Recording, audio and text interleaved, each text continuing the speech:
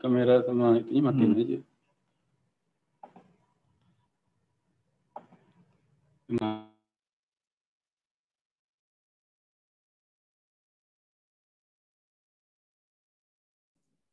All right.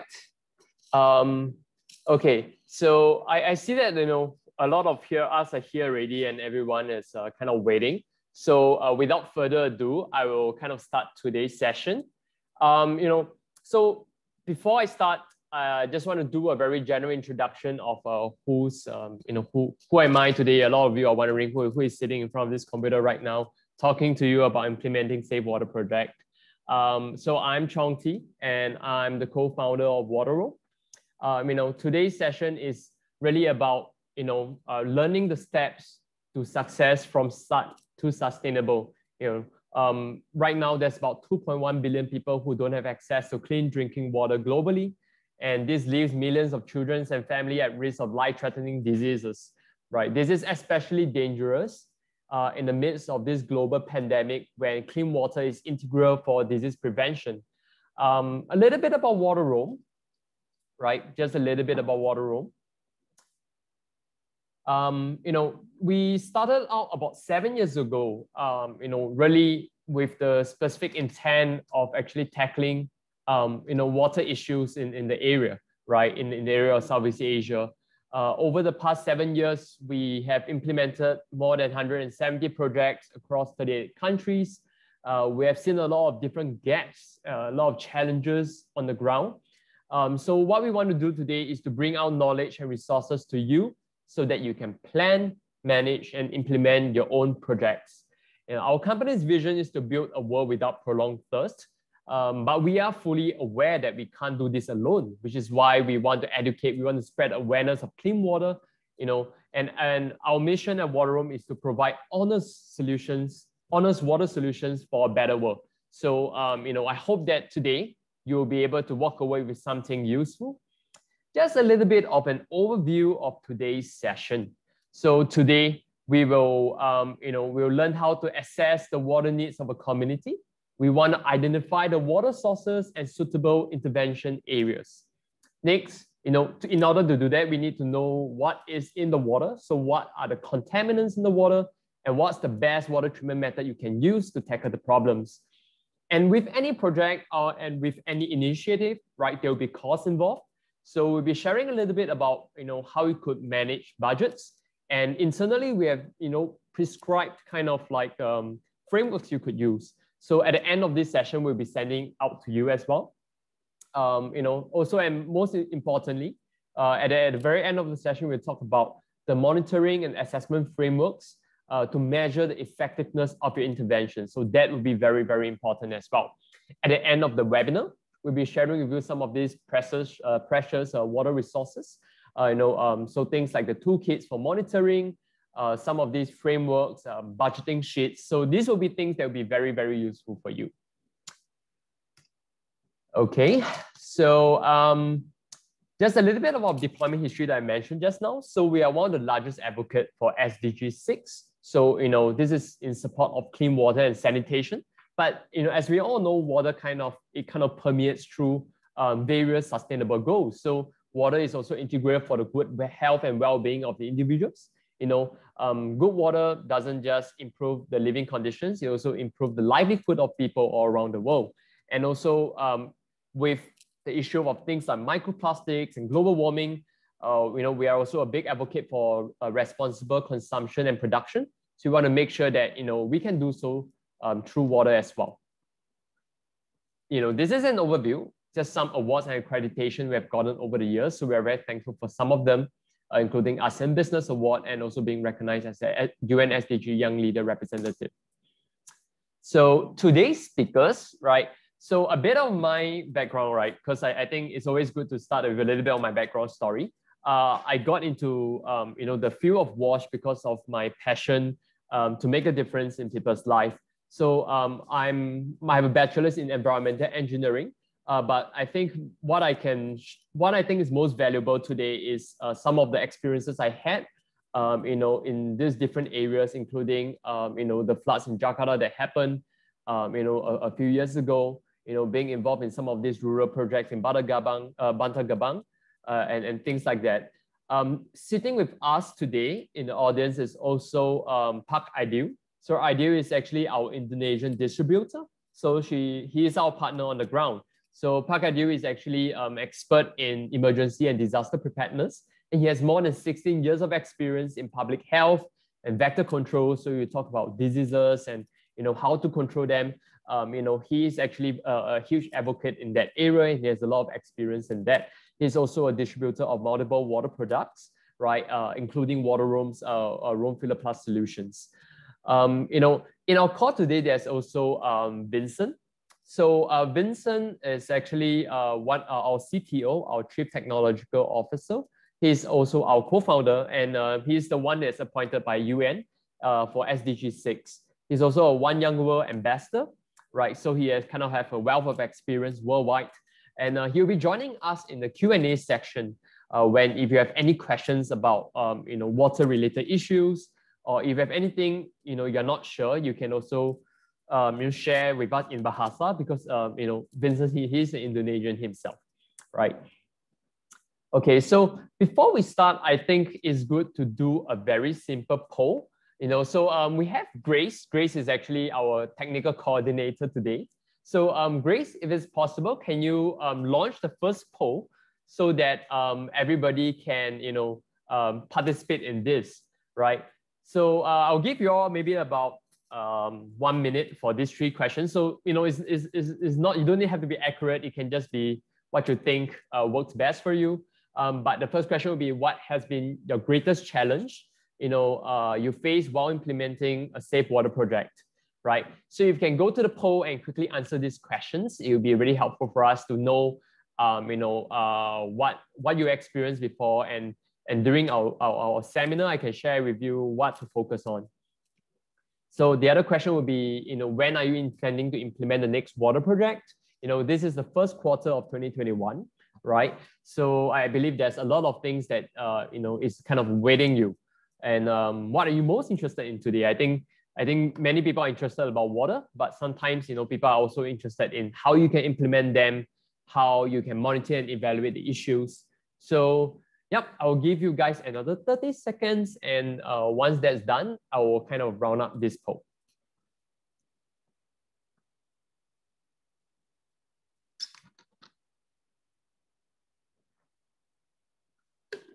All right. I've seen that quite a couple of you, more than half of you, have already answered the poll.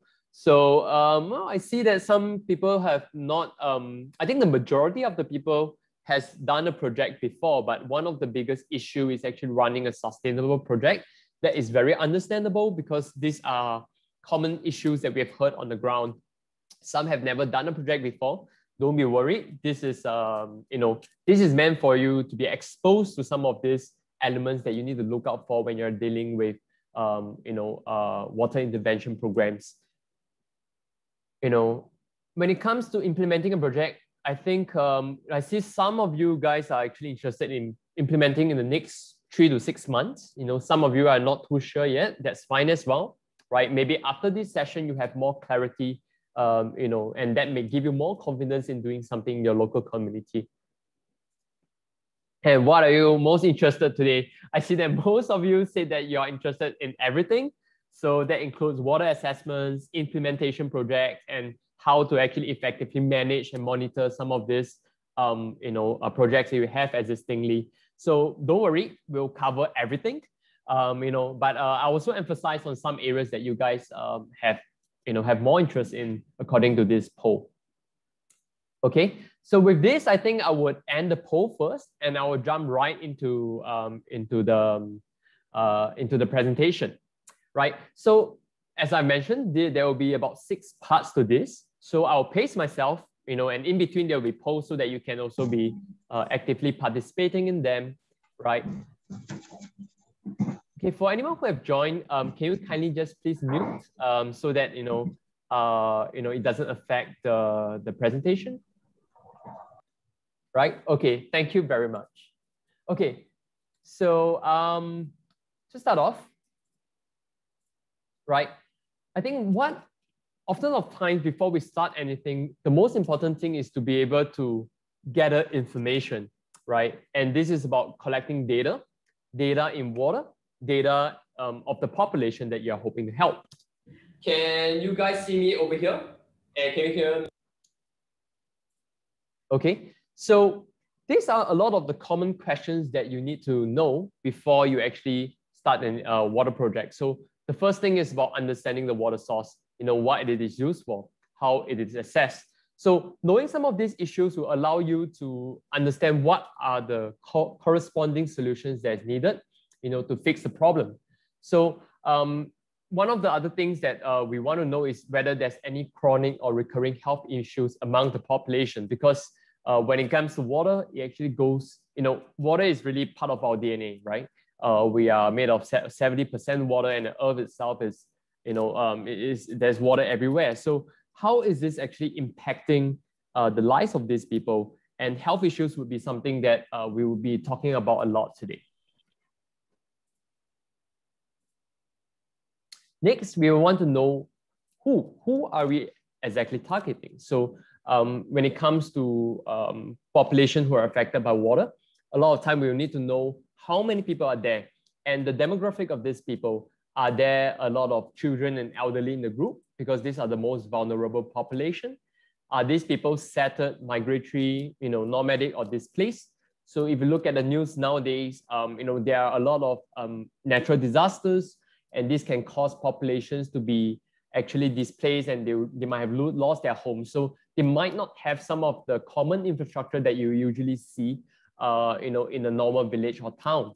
So when it comes to the population as well, it's good to know whether there are any communal areas. So things like the hospitals, healthcare centers and schools, or religious buildings where people gather. These are very important places, right, where people actually gain solace, and they kind of gather around this area for basic necessities, and water is one of them. So lastly, when it comes to the population, we really need to look at the members of the communities that are involved. So how many people are actually involved in these water intervention programs, right? Because most of us, we are living in the cities and towns, and we don't really live with the population. So having access to them would also mean them being part of our family, being them part of our team.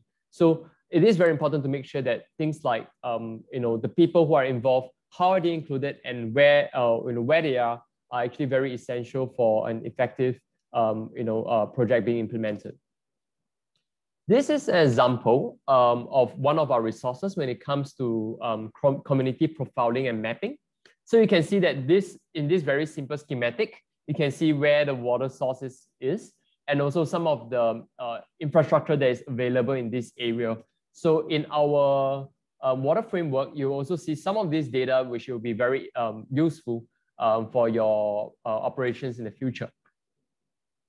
So, now that I've shared a little bit about the general water profiling and community profiling information, how much of this information do you normally collect before deciding a treatment plan? So if you can just quickly answer the poll over here, it'll be very helpful for us to just get a gauge whether these are information that you already collect or not. So Grace has set up the poll, so if you can you just quickly take a minute or 30 seconds or a minute to just do up the questions?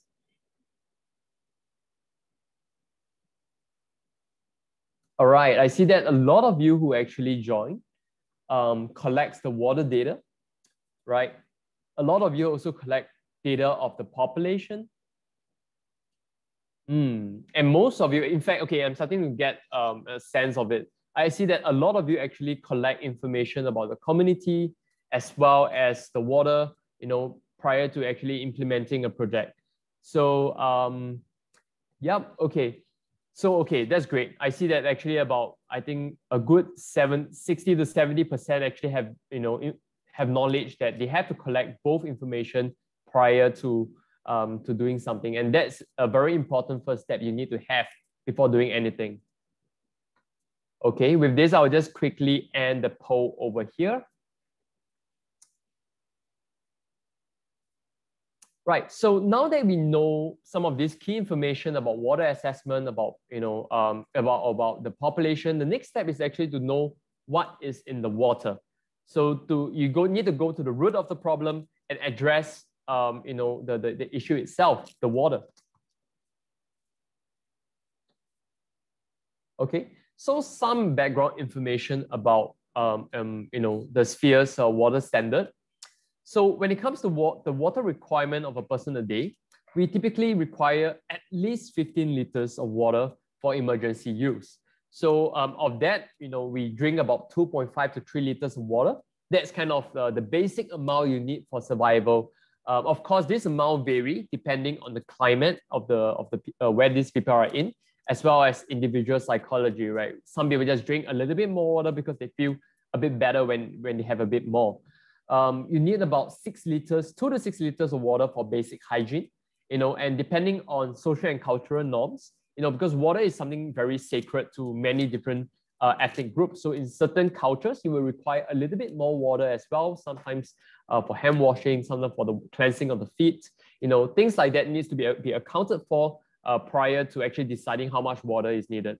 And lastly, besides drinking, you need to cook as well. And water is, of all the ingredients, water is the most common ingredient, both for sanitary purposes and also for cooking itself.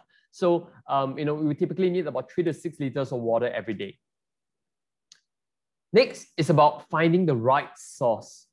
So one of the best way, right? One of the most practical way of choosing a water source is knowing where they are already collecting the water from, because that water source is most likely the cleanest one that they have in getting the water and fulfilling the community's needs. This basically in any tribe or any village or any community, people will be gravitated towards sources that are clean. But of course, sometimes because of climate change, deforestation, the water quality might actually deplete over time. So it is very important for us to actually check the quality and quantity of the water, make sure that it's sufficient for the community's needs, as well if there's any obvious sources of contamination. So when it comes to water sources, there's about 4 broad categories. There's surface water, that's your rivers and lakes. There's rainwater. Rainwater will be basically anywhere that basically has rain or precipitation. So in some places where it's a bit colder, ice can be considered as, precipitation is the ice itself can be a water source, right? Then there will be things like groundwater. So that's your wells, that's your boreholes. So for example, in Indonesia, it is very common for people to draw water from the water table. So that's groundwater, right? And then there will be seawater sources, which is basically the most part of water on Earth, right? For our precious groundwater source, that only makes up about 3% of the global water we have. So most of them are actually made up of of seawater. But seawater is often saline and brackish, and they require a very complex method to treat. Now that we know where are the key water sources, the next step is to understand some of the key water quality indicators that's out there. So when it comes to water, there are 4 broad areas there are 4 things that you usually need. Okay, first, it needs to be free from radiation. It needs to be free of pathogens. It needs to be aesthetically acceptable, because if you're just to follow WHO standards, sometimes it can be a little bit broad. But having water that is aesthetically pleasing, right, and water that tastes good or smells good is also very important. Lastly, it needs to be chemically safe. It doesn't have contain any chemicals that could be harmful for the body. For the types of water contaminants, there's 3 types. The first one will be biological contaminants, chemical contaminants, as well as physical contaminants. The biological contaminants is actually one of our top priority when it comes to the treatment of water, because biological contaminants can cause acute problems. Means that it can cause a very fast reacting effect on people. We need to actually curb them first. So biological contaminants includes a few categories, a few groups. The first will be bacterial. So bacteria include things like E. coli or fecal bacteria that is very common for causing things like diarrhea and dysentery and vomiting. And then there's also waterborne illnesses like salmonella, typhoid fever, and cholera. Right, cholera is very common amongst whales, and they are all mostly waterborne.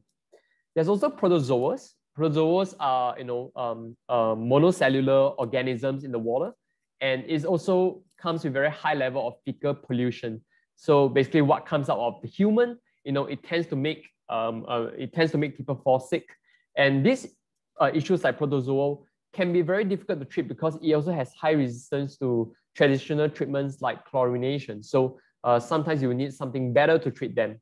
And lastly, viruses. I think that's something that we all hear a lot about recently.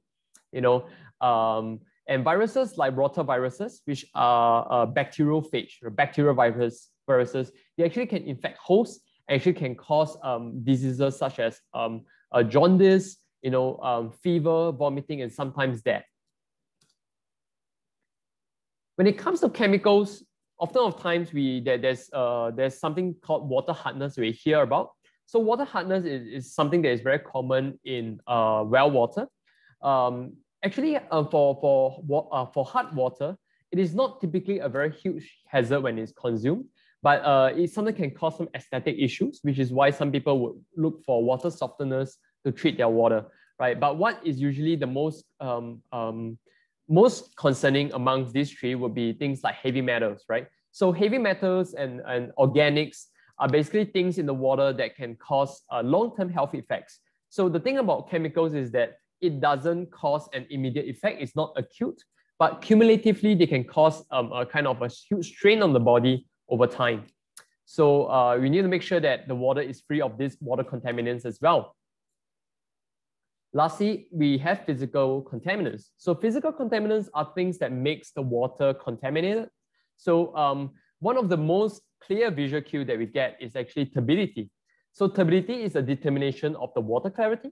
So when the water is very cloudy and murky, when it has a lot of dust and dirt and suspended particles, it actually makes the water very unpalatable. And these suspended solids and dissolved materials can also trap bacteria. So they kind of create a very nice, snuggly home for the bacteria to stay in. So in some cases where you boil the water, right, even though it kills some of the bacteria in the water, you might still fall sick if you drink water that is cloudy and turbid. So that is one of the biggest issue when it comes to surface water sources that's out there. Just to touch vaguely as well, turbidity, as it's very linked to biological contamination, it can often cause a very common issue in rural areas and disaster zones because there's no very simple method to do it other than maybe say filtration, right? So this is something that we need to take note of. The first thing, whether the water is actually cloudy, whether it's turbid, whether it's dirty, and this will actually help us to guide us in finding the right solutions to tackle the problem. Next, I'll move on to water testing. So to know what's in the water, you need to test it, right? So water testing is actually something that a lot of people overlook, right? Because most of the time we might take some assumptions, but according to the WHO, the consumption of contaminated water has caused about close to 1 million cases of diarrhea death every year. So no matter where you are, you need to know what's in it before you can treat it. For testing methods, there's many different ways that you can test water. So there's lab testing, diagnostic instruments you could use, and portable test kits that you can use. So lab testing refers to the use of a laboratory to actually to test, use very specific instruments to test for what's in the water. In the case of water intervention programs, sometimes it can be a little bit hard to do laboratory testing because for laboratory testing, you need to make sure that you are able to store the water in a very clean and it needs to be a sterilized bottle, and also it needs to be kept at a cool temperature, which means that you might need to carry an ice box when transporting the water, and you need to make sure that everything is done within a good 6 hours so that the quality of the water doesn't degrade throughout the transportation process. For lab testing, it can be a little bit costly as well, right? But of course, with cost, it comes specificity. So you get very, very clear data of what is in the water. So if you want to find out how much calcium is in the water, you can get the exact ppm or mg per liter in the water. Diagnostic instruments refers to some of these tools, like so if you have a pH meter, you have a thermometer, if you have say a TDS meter. These are very specific tools that give you specific information about what's in the water. So this is usually, most of them are usually portable, which makes it very easy for you to bring into some of these remote areas. But the downside of it is that it tends to be very specific. So you might need to carry tons of tools, when it comes to water testing in these areas. Lastly, we have portable water test kits. So portable water test kits refers to tools that we can bring around, and they're usually disposable tests, one-time tests that gives you an indication of what's in the water. So just like the diagnostic instrument, it is very portable, it is highly mobile, so we can bring them into remote areas. But of course, in terms of the specificity of portable test kits, they tend to be a bit general. They usually give you a range of what's in the water versus specifically how much is in it. So depending on your purpose, you will want to use this solution accordingly. For Wateroam as well, we do have portable test kits. So if you have any interest, you can also contact Parkadil or contact us if you need any of these things. So I will just quickly skip through some of this because I have touched on them earlier, right? But I want to give you an example of laboratory testing. So this is an example of a laboratory testing that we have done before. So for example, you will look for, what's in the water. So whether there's a presence of E. coli, which is fecal bacteria, is an indicator for fecal bacteria. And you usually get like a set of results of how much in the water. So basically this has to be negligible after testing. And then you get the different kind of parameters as well. So the good thing about testing is that they usually need a very specific indicator. It gives you a very specific result. And that helps you in actually making a guided decision, an informed decision on what to use to remove these things. Of course, the only thing about laboratory testing is usually accessibility as well as cost. So you just have to make sure that you manage that well. You can go for laboratory testing. Then for diagnostic instruments, right? There's basically a range of it as well. So I won't touch on this too much, but there's basically things like some of this pH meter, TDS meter, which can give you a very specific data of what you need. And lastly, portable test kits. So as I mentioned, they're usually good for transportation, but they're generally a bit more vague, a bit more broad in kind of the results they show you. So this is an example of what you can get from a test kit. So you basically can find out about 10 to 13 parameters. So what you'll be looking for is usually the most apparent or the most commonly found contaminants in nature. So that will usually be a way for you to know, to give you an indication of whether the water quality is good for drinking or not. Over here, I just want to share with you a little bit of the technical assessment guide that we have. So in one of the forms, we actually have water technical assessment guide. So, this basically helps you to see what's in the water. So if you need to actually find the amount of sulfate or total dissolved solids in the water, you can always use the water technical assessment we provide to give you a better idea of what's in your water. So now that I've shared about testing, I want to launch another poll to just get a sensing of how much you have learned and how much you know about this topic. So for the first one would be, which contaminants do you usually deal with most often? Right. So if you can help us to, just quickly answer the questions in the poll, it will help us a lot in giving us an idea on the issues that you're dealing with right now. And the second question for this poll is, which one of these water testing methods are most familiar to you? So the three methods are lab testing, diagnostic testing, and portable water test kits. So, this is a multiple choice question. So you can select A, B, or C, or 1, 2, and 3. Because we don't want to limit you to only selecting one of them. So if you actually know all of them, you can select all of them. If you know 2 of them, you can go ahead with that. If you only know 1 of them, you can just choose any one of them. That's fine as well.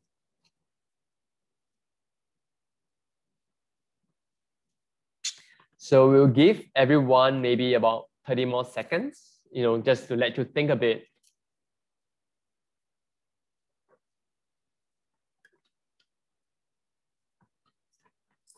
Okay, I see that the results are in. So most people are aware of biological contaminants, and that is also one of the issue that most people deal with. So I think understandably, bacteria and viruses are things that we deal with every day. And these are usually when you talk about, in one of our latest report in Vanuatu, in fact, one of the things that we are monitoring is actually whether people's health actually improve amongst like the toddlers, the infants, because when we were collecting the data, we realized that a lot of people are falling sick because of possibly bacteria in the water. Yep. And then when it comes to testing methods, I think most people are familiar with lab testings, understandably so. But I see that quite a couple of people are also familiar with portable test kits. And I believe that that's also because many of you are people on the ground, you have experiences, going on these places before, and which is why, some of you are also familiar with portable test kits as a way to go. Okay, so now that we are done with testing, the next step is to, find out what are the treatment methods you have and how you can effectively distribute the water.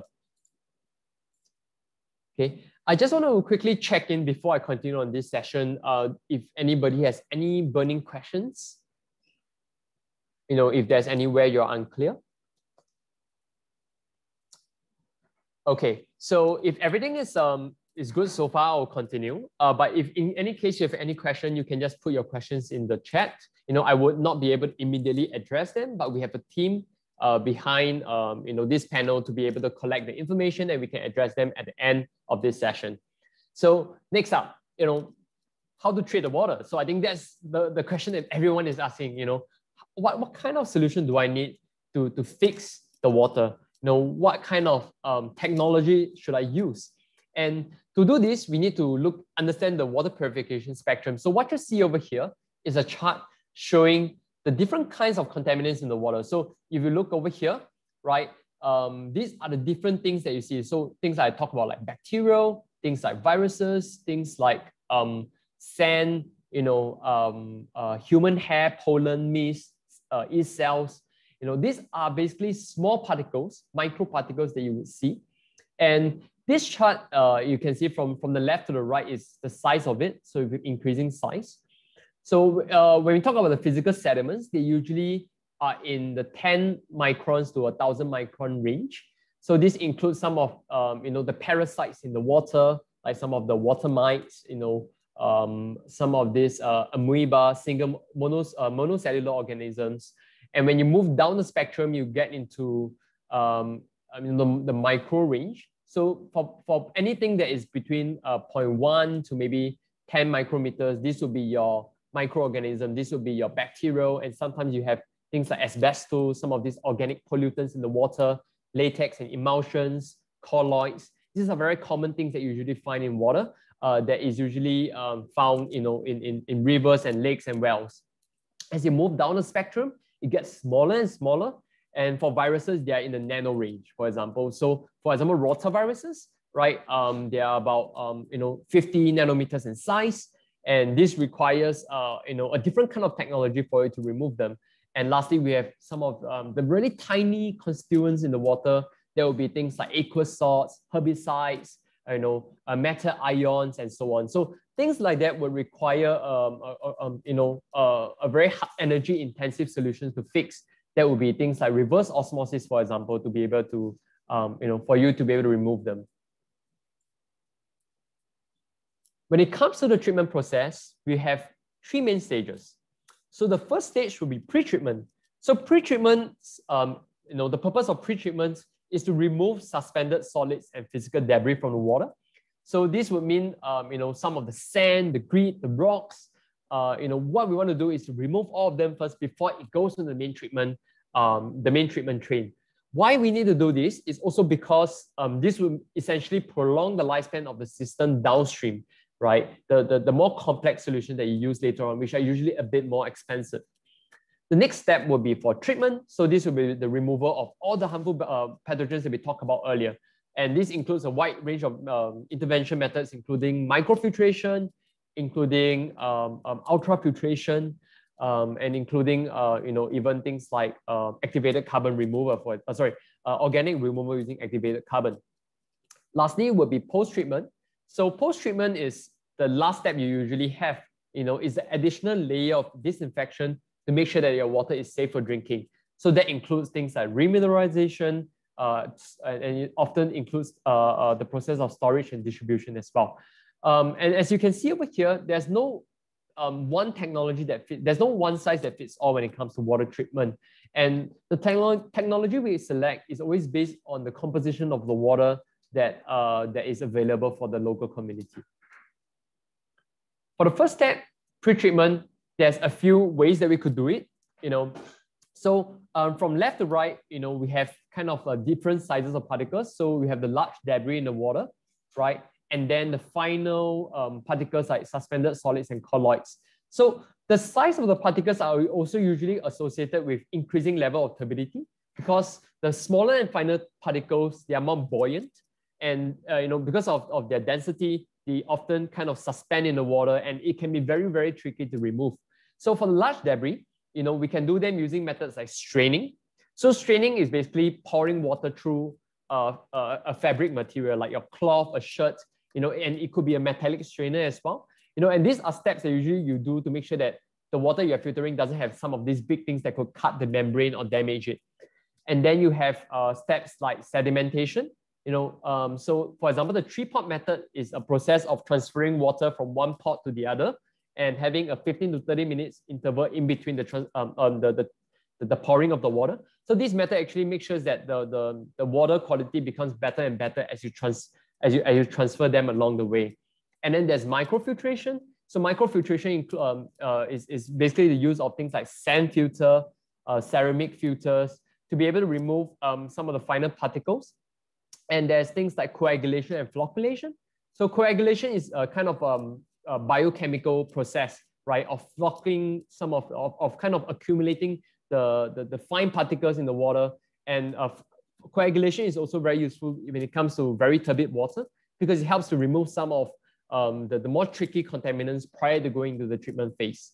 So largely for pre-treatment, they are good for removing the large particles, but they tend to not fare as well for removing maybe the smaller particles like bacterial and so on. So for example, even for coagulation, even though it kind of settles the large particles, it usually achieves an efficiency of about 95 to 99% removal.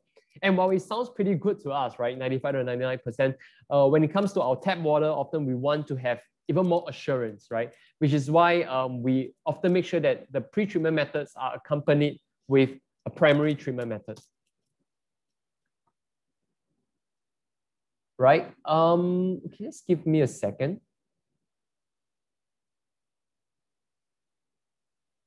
Right, so next, I want to talk about secondary and post-treatment.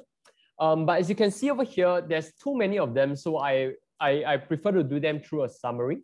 So these are the different parameters I talked about just now. So there's physical kind of parameters, there are biological parameters, as well as the chemical ones. Right. So like I mentioned, every technology fixes a specific part of the water. So it's really about mixing and matching the right things to be able to solve your problem. So for example, turbidity is largely removed through microfiltration. So that is actually a very good way of doing so. And you can also do them through straining and settling. For bacterial, the main way of doing them is in the secondary stage and the tertiary stage, which is mainly using ultrafiltration methods, chlorination or UV.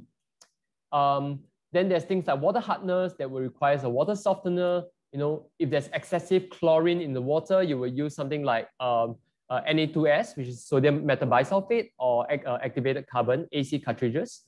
If there's a lot of nitrates in the water, then you would rely on ion exchanges, or some of us you call them deionizers. Where you can also use methods like reverse osmosis to actually remove the contaminants.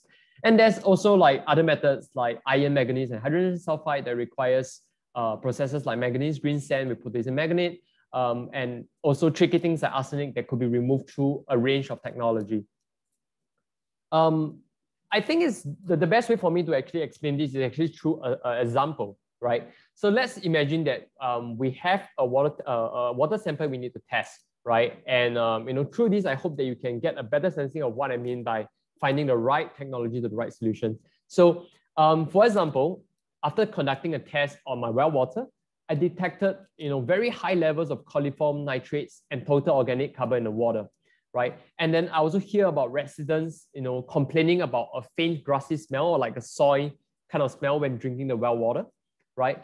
So if the water is quite clear, and the sand particles are often not disturbed, how do I then treat this water, right? So based on this, we can look at the data that's available, at the evidences that's available, and make some of these predictions of what's in the water, right? So if the turbidity of the water is very high, we will require things like straining and settling as well as microfiltration to solve it. So for the primary and pre-treatment phase, we'll use maybe a pre-filter to remove some of these things, and maybe a microfilter to remove the bigger debris and sediments. And because they are not very fine, the particles are not very fine, we wouldn't need to use something like coagulation to actually filter the water, right? So we can stick to maybe a pre-filter for straining and settling purposes. Then we sense that there's actually a high bacterial count in the water. We detect E. coli in the water. So in this case, we can use ultrafiltration, and we can do chlorination as an added measure just for added assurances, right? But at the very, very minimum, we will also require a UF ultrafiltration solution to remove the contaminants in the water. Then there's also, we know people complain about a faint grassy smell, and then there's a very high level of total organic compound detected in the water. So this can be done, this can be addressed by using an activated carbon, because activated carbon is a very effective absorbent for, removing organic particles in the water. So it becomes a very good way for you to remove this biological or organic contaminant in the water. And lastly, there's things like total dissolved solids, right? Like nitrates, caused by nitrates. And this could be effectively removed using ion exchanges or deionization machines. And these tools can be used to actually reduce the amount of nitrates in the water to make sure that the water is a bit more palatable and safe for drinking. So I hope that this example also show you that you don't need everything in this solution, right? But it's also about finding the right thing you need to actually treat the water. So in my example, for example, if I say that the water is very clear and there's no physical sediments that's often collected, then you could even do it with microfiltration. Maybe you can just do a simple straining and settling method using a simple cloth or metal strainer, and that will be more than sufficient for you to treat the water. I just wanted to show you, one of the water treatment system that we have designed for Indonesia and Sri Lanka, a project in Indonesia, a hospital in Sri Lanka. And you can see that, when it comes to the water treatment, usually they are collected in the water tank. Sometimes they require a pump to filter the water, but effectively what you have here is actually a pre-treatment. So you can see that there's a PP. PP refers to polypropylene, which is a very common type of pre-filter that you can see from the market. And then there's AC, right? Activated carbon filter that can come in granular form or kind of a block carbon form. And these are usually tools that you can use to remove the organics in the water. In this case, we detected high levels of nitrates in the water as well. So we use a DI. DI refers to a deionization filtration solution to do ion exchange over there. And then lastly, to make sure that the water is safe for drinking, we put ultrafiltration machine over here. In this case, it's our Wateroam Filter Plus to have it treated, so that it's safe for drinking. And if you need to do chlorination, you could actually do it post, right? Meaning you can do it after your ultrafiltration step. But in this case, this setup was what is needed for the project in Sri Lanka. And over here, we have kind of the solution that we hold. So the Wateroam Filter Plus is basically this very lightweight and portable water filter we use for filtration and for emergency use in remote areas. And as you can see, for ultrafiltration device, it is very effective for removing things like the protozoa, bacteria, and viruses. So our very lightweight machine can actually remove the biological contaminants very effectively, as well as things like the suspended solids in the water. But what it can't do, for example, would be the areas of dissolved chemicals. So if you say you have hardness in the water, or you have organic materials in the water, that that would be when you will require something like an activated carbon or a pre-filter to remove some of these things. At this point, we actually have a very short pre-recorded demo, to show you how filtration works, and basically to give you a physical idea on how we can actually effectively remove physical and biological contaminants in the water. So you can give me a second. I will quickly switch my screen over to the YouTube page. Okay. Okay, Grace, can you guys see the screen over here? No?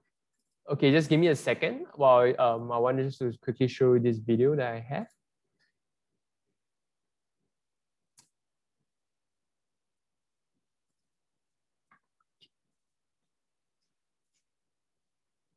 Okay, please give me a second just for me to solve this technical glitch. Screen 2. Okay, can you guys see the screen over here now? Okay, I'll just kind of play this very quick pre-recorded segment to show you how the Roam Filter, our Roam Filter Plus works. And also, this is a demonstration on how ultrafiltration can remove things like the sediments in the water. As you can see over here, in the setup that I have, the water is very contaminated, right? So you will need something that can remove these particles in the water to make sure that it's safe for drinking. Okay, I'm just going to play the video and please let me know if you can't hear anything, Loud and clear? Okay, great. So this setup is to actually showcase to you how ultrafiltration works and how you can actually, create clean water in a setting where there's no available electricity and no available infrastructure. So over here, this bucket over here is to simulate a water source. As you can see, the bucket contains water that doesn't look immediately drinkable. It contains a lot of dirt, and we suspect that there will be a lot of bacterial and protozoa that is being trapped over there. You can see that in our setup, we make sure that our hose is half inserted into the water, right? By inserting half in the water, we are not absorbing all the debris and dirt and contaminants that have settled at the bottom. This is how this is the purpose of settling, right? You want to remove some of the coarser and bigger particles that could kind of clog up your system. Okay, and then the hose goes right into the system, right, where it passes through a membrane. So over here for the Roam Filter Plus, we actually have membranes embedded within the water pump. This is to ensure that you're able to filter out the dirt and not just pumping the water through a system. We have a mock-up system over here that is transparent. This is just for purely demonstration purposes, but you can see that they're actually fine membrane strands, right? Straw-like fibers that's actually in the system. These membranes are used to filter out the small tiny particles in the water, and we'll be able to showcase to you in a short while how this is done. At the bottom, we have also added a pre-filter. There's a pre-filter compartment over here. There is a small microfilter that is able to remove some of the bigger particles like leaves and sand and grit. And that makes sure that the main ultrafiltration device in the system is actually free from some of these larger particles. Okay, at this point, I will quickly showcase to you how the filter works. So yeah, there's a piston over here, right? You can just gently pull this up. So I'm doing this in a kind of like on a table, just so that you guys can see it. But in the actual situation, we'll be actually doing it on the ground, right? With the filter kind of like in between my legs. So once the piston is open, you can just turn on the tap over here. Okay, gently press on the filter. And kind of just let the filter do its processing and purification work. So as you can see, in just a couple of seconds, you'll be able to filter out the water, the dirty water, and get clean water from this process. Just taking a sip. After talking so much. Yeah, so basically the ultrafiltration device can be used in various settings, and this makes it a very adaptable system in kind of a lot of these water implementation projects that we do. This system doesn't just work through a hand pump system. So we actually have a lock device that allows it to be fixed to a water infrastructure. So if there are like available water pipes or water tanks available, you can actually hook it up to a water source, and then you can automatically and autonomously power the system, right? Our system are currently going at 10% off for all exclusively to our webinar attendees. So if you're interested in this, please drop us a note, or you can contact us at the end of this webinar to talk more about, for us to talk more about how you can implement a water project through the Roam Filter Plus. Right? Okay, so that's just a pre-recorded segment that we did, for this webinar. So just let me just jump straight back to the slides. Okay, can you guys see the screen I'm sharing right now? Okay, all good? Okay, great. So basically what I wanted to do was to showcase to you how the Roam Filter Plus works. And if you are looking to actually deploy a project and require a system that is very flexible and adaptable, please feel free to contact us or Park Ideal for that matter. We'll be providing the information at the end of this session. So you can definitely ask us more about the technology that we hold and how we can achieve the job of clean water through these technologies and systems. Okay, so now that we have covered the different treatment methods we have, the next thing that comes to mind is the location. So when it comes to the selection of water treatment solution, we need to look out for first the infrastructure. We need to make sure the infrastructure is sound for distribution. So we look out for things like the tanks and pipes that's available, whether there is a standing tap, for example, near a well, whether there is a water tank that is helping to distribute the water in the local area. And what we want to do is to take advantage of existing infrastructure that is available on the ground. So the next thing after identifying the location is distribution. So it makes no sense, if people treat the water, but they can't have easy access to it.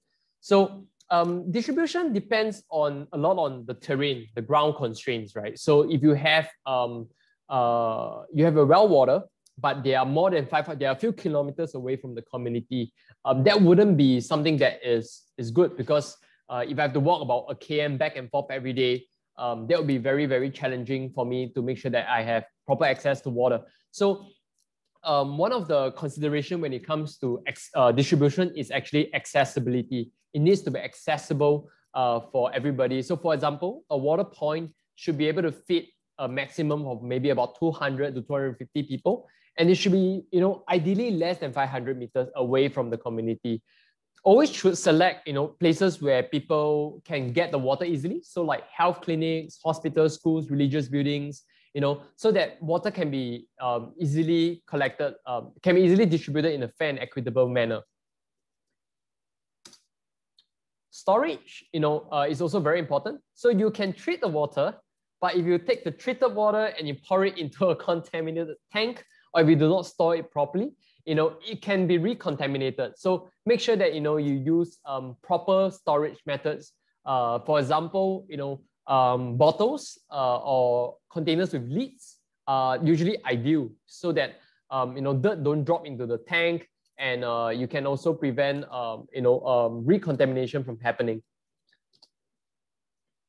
These are some of the additional considerations that is good to know. I wouldn't go too in depth into them, but these are things that are related to wash diseases.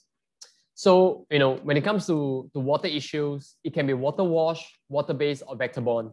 What's most important is that these are things that we need to keep in mind, so that we are not just looking at the water as a way to drink or as a way to treat, but also how the water affects the environment. That is also crucial when it comes to implementing a sustainable project. You want to make sure that these issues are also dealt with. So for example, if there is a stagnant water source that is known for having a lot of mosquitoes, right? So one of the things is also to think about whether, are there any viable methods that you could do, right? So Park Ideal is very experienced in this area, and he could be able to advise you more should you be interested in that.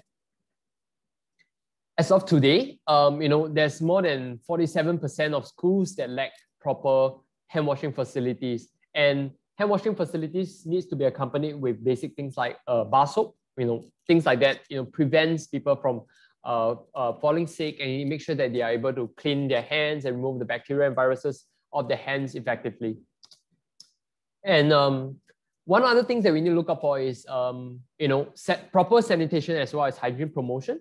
So hygiene promotion is a very systematic and intentional way that we set up to educate people on how to actually mitigate the preventable wash diseases. And it usually involves a combination of tools like, education and, enabling facilities, water stations, so that people can partake in this process and also make sure that the children are also aware of these things. So a lot of times we do hygiene promotion in schools because the children are a little bit more open and open to learning, and they're easier to influence compared to maybe the elderly who are a bit more set in their ways. But this is something that we need to ensure when it comes to having a very holistic program for water. Sanitation, I won't touch too much on it, right? But basically, it's more than just toilets, right? It's also about having the right environment. So clean water is definitely a need. If you want them to be able to have a corresponding change in their behavior when it comes to sanitation as well. Okay, so budget and constraints. I'll touch on this lightly, but I'll just cover some of the broad points and main points when it comes to budget and calculation, because I think this is quite straightforward. There is 3 categories that you need to take note of. The first one is your total fixed cost or your capital expense. So things that relates to your infrastructure. So things like maybe the water tank that you need to have, the piping you need to build, for example, and then also things like your operation costs. So these might be the day-to-day kind of costs, things like maintenance and caretaking, the manpower related costs. These are the second thing that you want to care about. The third thing will be monitoring and evaluation processes. So because the cost of these devices may not vary widely depending on how the water is distributed, the cost of supporting infrastructure is often a constant. So sorry, let me repeat this again. The cost of water purification devices and overall water treatment may not vary very widely, right? Depending on how it's distributed, but the cost of supporting infrastructure and operating expenses might vary depending on local requirement, right? So basically water, the technology you use tend to be a bit more consistent, but the operating cost is usually the one that would differ, based on what's on the ground. I will share more with you through an example. So for example, if you're in a place where people are collecting the water themselves, what you need for a supporting infrastructure would just be maybe a basic fence or protective casing to make sure that the water station is safe and no one do something funny like maybe dismantling them or stealing them, right? But when it comes to distributing through distributed water facility, you need maybe like a heat gun and heat sealing bottles for you to actually do the proper sealing and bottling of the water bottles, for example. For the operating expenses, that will be also a bit higher because you need to maybe take care of things like delivery, if you're taking care of the delivery of the water, right? And also you need to make sure there's things like maybe household bleach or some of these added tools to make sure that the water are well treated before they are distributed. So based on what you are experiencing, your budget will vary. And then there are also some of these considerations when it comes to the management of your water. So I won't go too in depth in this because we will be providing you with the financial calculation sheet. But what you need to take note of is how water is managed, how many people are affected, and also what is required for the community. These are usually your key consideration when it comes to planning. So now that you have the rough costing, right, you know what to buy, what you need, and you know how to distribute the water, the next step will be implementing the project. And when it comes to implementation, these are steps that are actually quite common.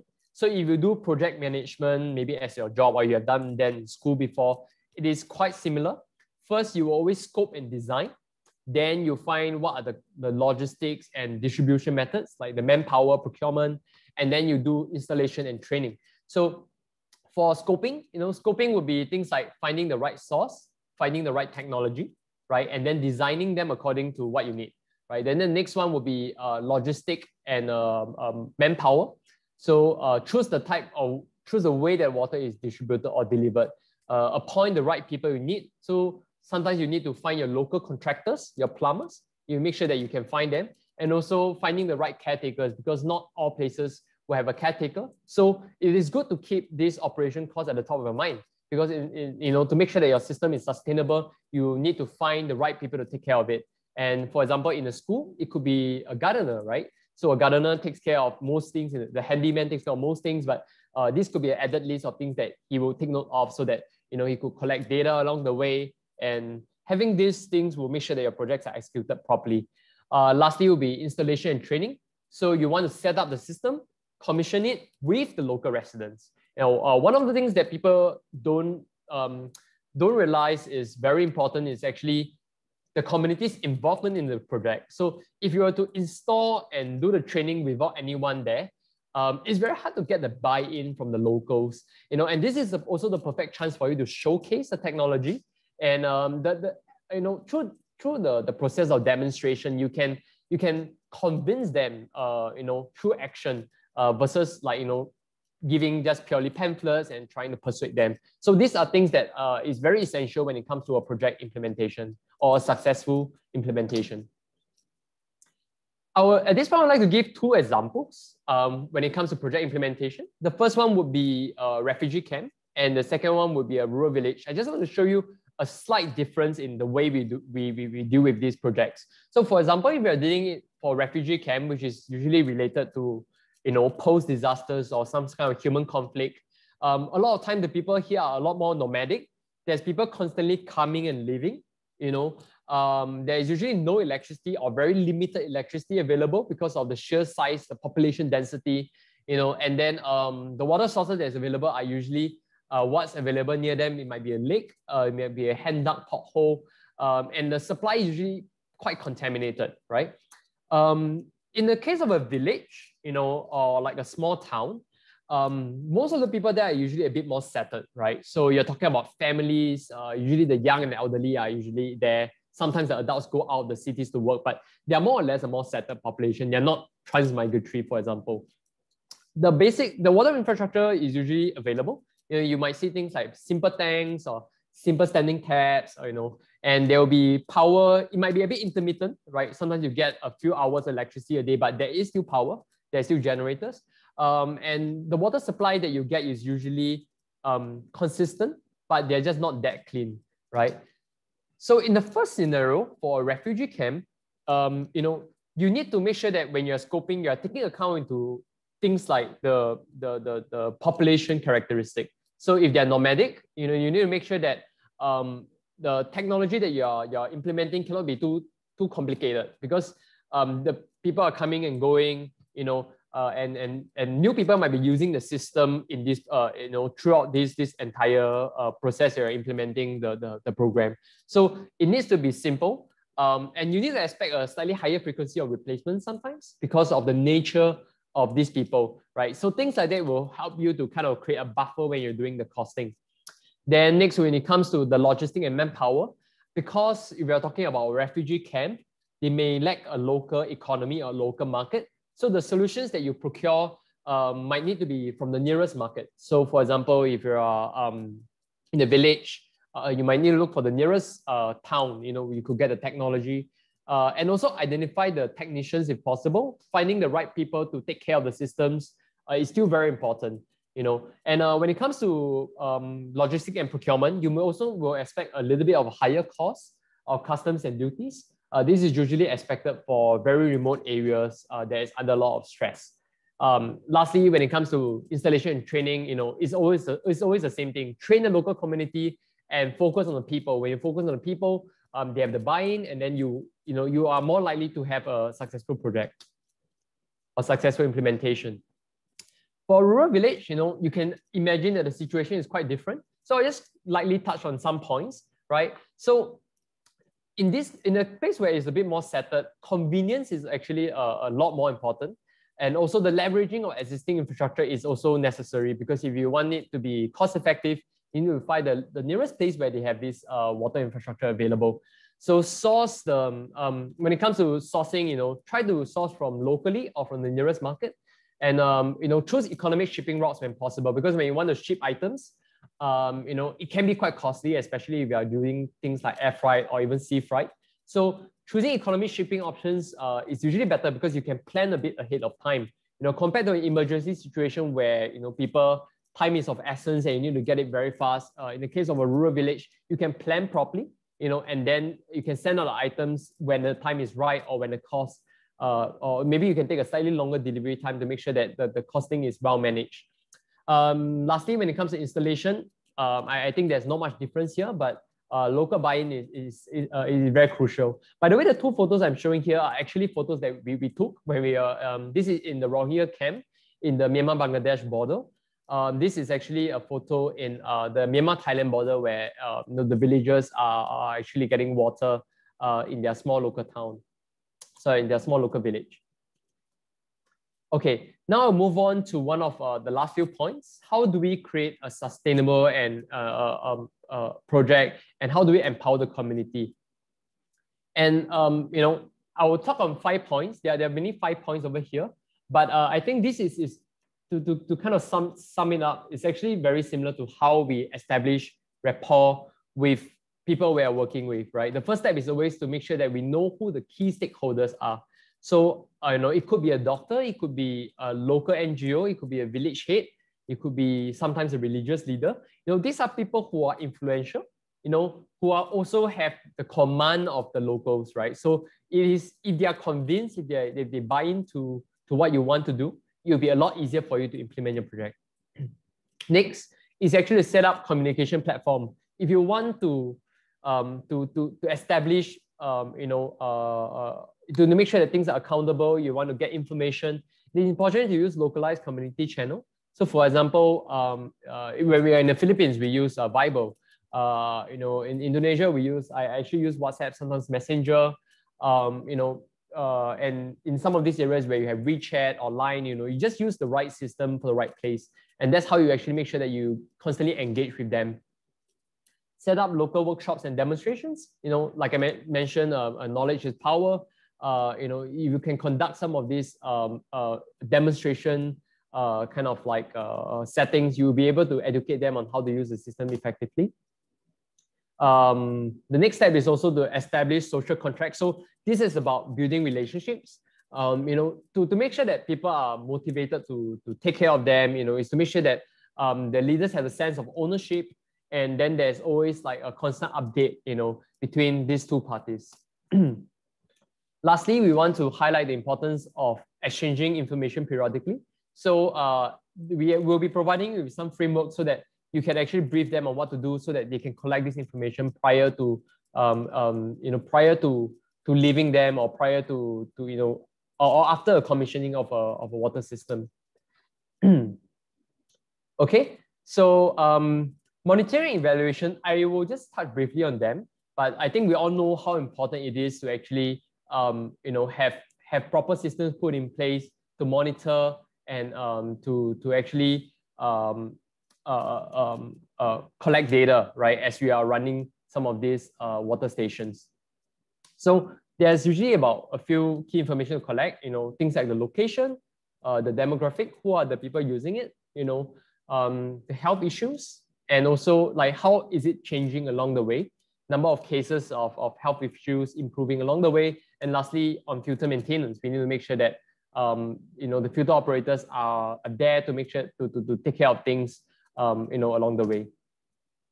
This is just a form that we'll be sharing with you later on, but this allows you to actually track some of the data that will be essential for monitoring and evaluation. Yep. Some additional information, this style of list will help you to be able to identify if there's any issues that might arise, during the implementation of your project. And with this data, it will help you to be able to address issues more timely, and also make sure that you are able to help them in these areas when needed. The last part, which is part 6, will be on post-implementation, right? So this is a bit tiny over here, but as you can see, there is a lot of different things we want to measure. So when it comes to the satisfaction of the local, it's good to understand like whether they are very receptive of it, whether there's a positive kind of, whether you can sense that they are positive using the systems. Having all this information will also help you to tailor the right solution for your next operation. And when it comes to project, honestly, there is no one size fits all, which means that every every new project that you do could be slightly better. And this continual process of self-improvement is very much needed, if you want to make sure that your programs get better and you're able to customize the right solutions to the right needs on the ground. So we'll also be providing this information to you post webinar. So you can definitely use these tools to help you to tackle these issues on the ground and collect the necessary data required. So we have come to the end of this webinar, right? At least for the sharing session, right? We'll have a poll for you, and we want to know, whether you got all the things that you want from today's webinar. This is the session itself is about 1 hour plus long, so I know it's a little bit long. But we really wanted to give you a very comprehensive set of information that could enable you to do something. So if you can take a minute to do up the poll, it will really help us in improving our sharing process and in our process of training and yeah.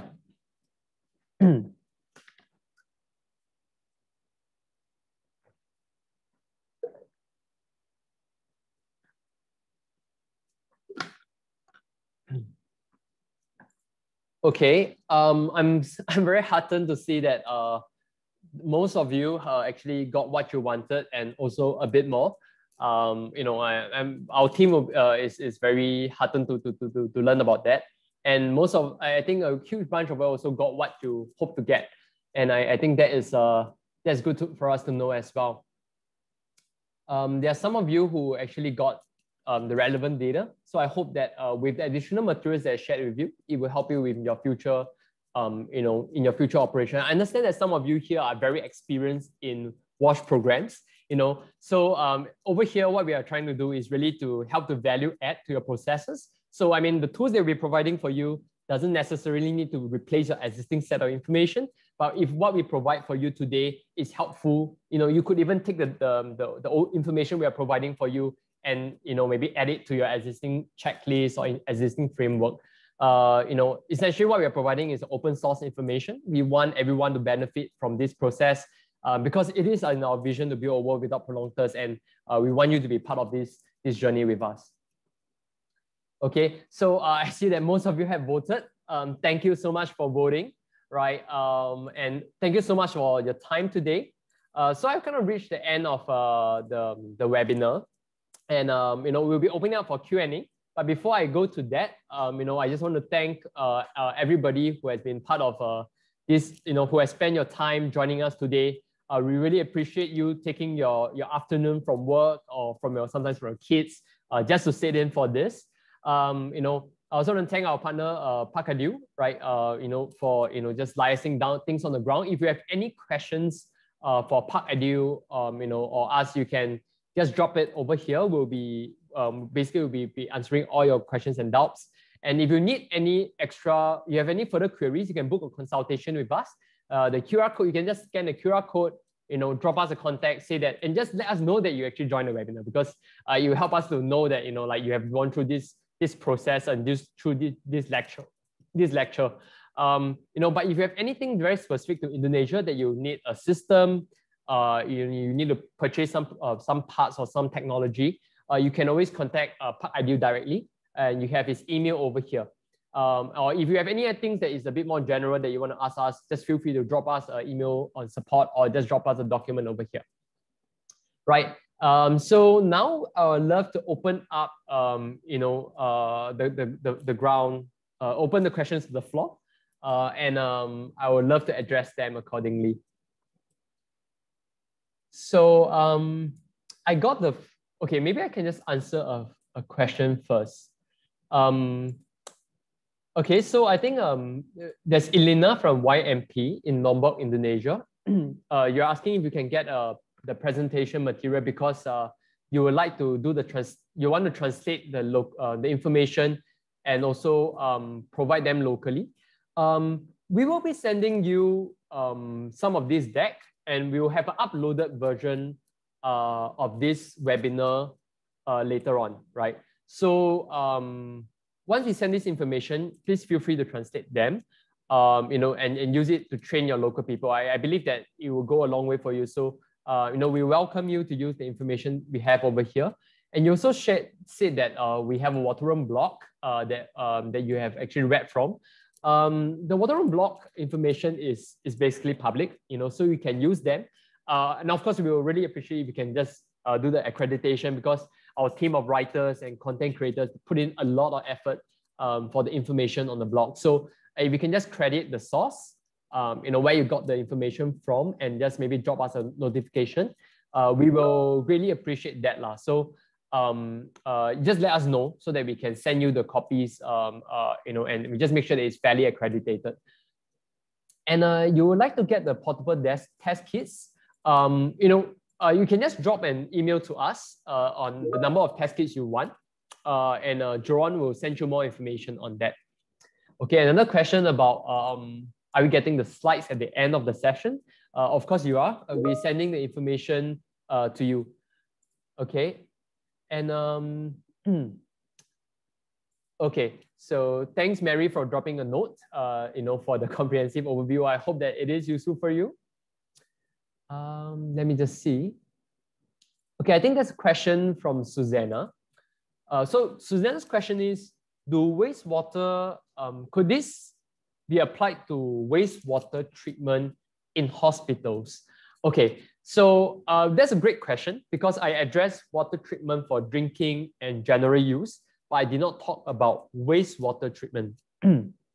So for wastewater treatment, they typically require a very different set of treatment methods, because the wastewater that you're treating doesn't need to be that clean for drinking. Unless you're saying that you need the wastewater for drinking, most of the time, the wastewater doesn't need to be of that quality. We do have solutions, right, for basically hospitals for water treatment. So if you are in a place where you are trying to raise funds for, you know, a water treatment device, you could potentially use one of our technology for wastewater treatment.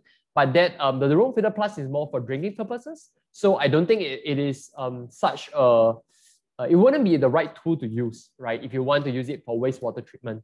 But of course, if you have more inquiries, you can let us know. For wastewater treatment for hospital, you know, we might be processing very large and huge volumes. So we might need some form of containerized solution for that. So if you have more questions on that, you know, we have partners that can do that for you in Indonesia. So just write us, you know, tell us what it is, and we can have a further conversation on it. Okay, thank you, Amjad, for the kind words. Appreciate the comment. You know, big thanks to the team who actually created everything here. Okay, so I think there is an issue about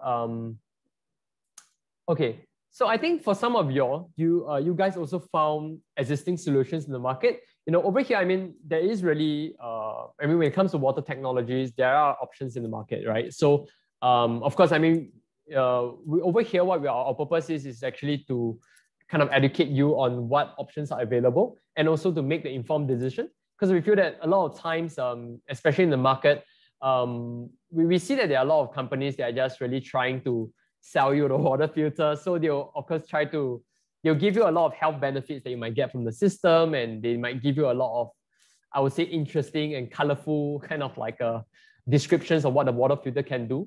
You know, I mean, I have no issues with anyone getting systems from those kind of sources, and they are completely fine. But I hope that this session can help you gain a better clarity on what are the key essentials in the water. And, you know, if it can help you make an informed decision in the future, or if this information can help your friend make an informed decision in the future, I think that would have really served the purpose of this this lecture or this sharing session. So, you know, I hope that you guys can walk away with something that is useful.